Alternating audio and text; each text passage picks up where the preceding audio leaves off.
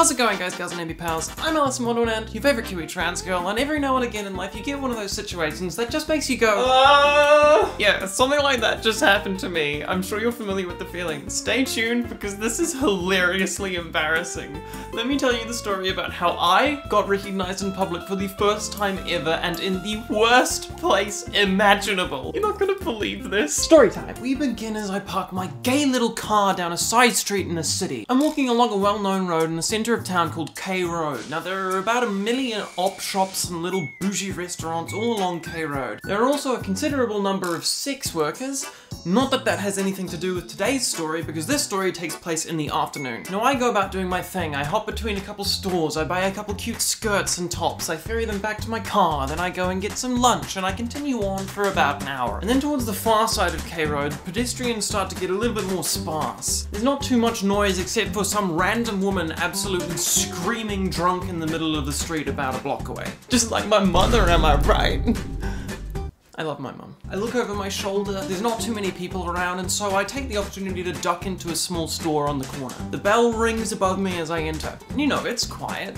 There's only the shopkeeper and one other patron inside. I take a look over a couple of items, and I'm not too blown away with what I saw. So just keeping to myself, you know. But out of the corner of my eye, I see that other patron looking in my direction. Oh, here comes trouble. And now, put yourself in my shoes for a second, okay? Because this is like the one store you really don't want any social interaction in, okay? I'll let you think about that for a minute, because we make eye contact, and now it is unavoidable. Are you Alice in Wonderland? Just like that.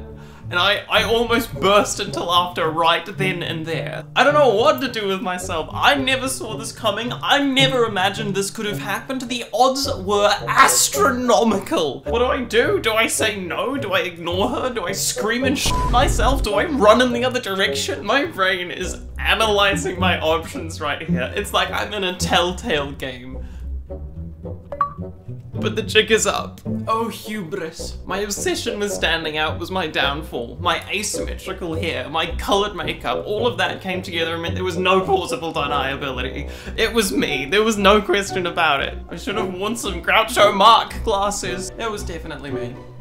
Yes, I say. How's it going? And I am already thinking about how I can tell this story because I just got recognized in the worst place imaginable. And it's the first time ever. It's supposed to be like some kind of influencer milestone, but all I can think about is why here? And it is f***ing hilarious to me. Like, I am laughing my ass off here. You see, the store I walked into, it's marked on the street by a bright, striking pink fascia, and it has the words peaches and cream sign written over it. Now, for those of you that don't know, I'm just gonna say it out loud. Peaches and Cream is a sex shop. The first time I have ever been recognized in public was in a sex shop.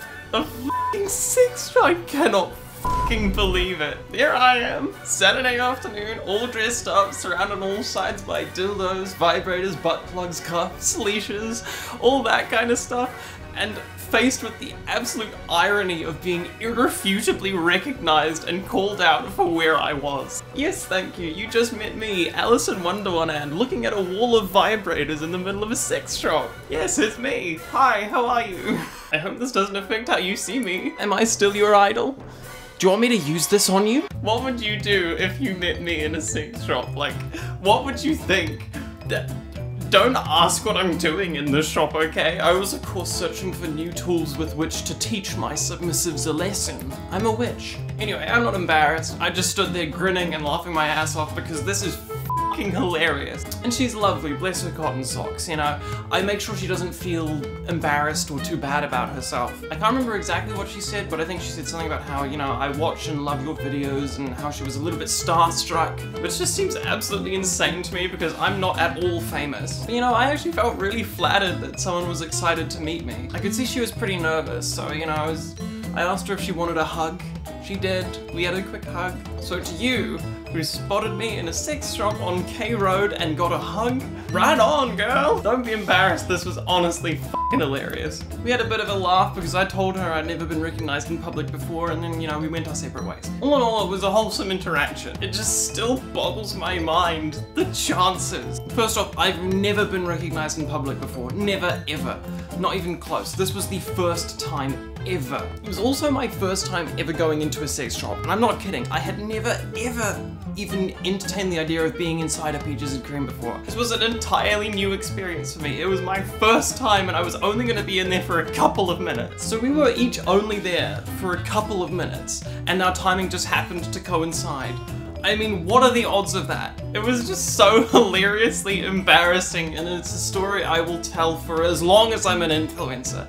How many people can boast and tell a hilarious story about their first time being recognized in public? It's f***ing hilarious, and it is one hell of a milestone, honestly. Woohoo, I guess I'm famous. And yet, this still wasn't as embarrassing as the time that I went and bought alcohol in a maid outfit, which you can see in this video here. You should watch it, it's hilarious. But hang on a minute. I seem to remember that was a 10,000 sub special, but now we have 20,000? Only a couple of weeks later? Woo! Thank you so much for all of your support. This is actually insane. I cannot believe that shit. And to celebrate, to thank you, I thought I'd do something even more f***ing insane. Why f*** around? I'll just say it straight. If this video gets 3,500 likes, I will sell my maid outfit for charity to celebrate 25,000 submissives. Subscribers. You know what to do. Make it happen. Like this video, share it with everyone you can. Let's keep this wave of growth going. Thanks for watching. If you'd like to support me, please consider joining my channel and becoming a commissioned officer in the queer army, or alternatively, my Buy Me a Coffee link is in the description. Now get the f*** off my property. Here's a minute of cat tax because I just realized that this video is not 8 minutes yet, and I need to sell my soul to the corporate YouTube overlords. And I know you all love Chester, so...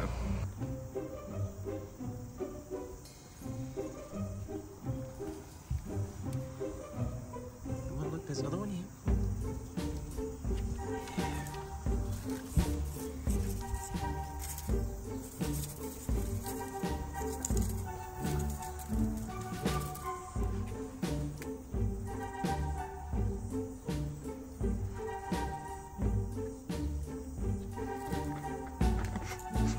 No, don't attack the bag.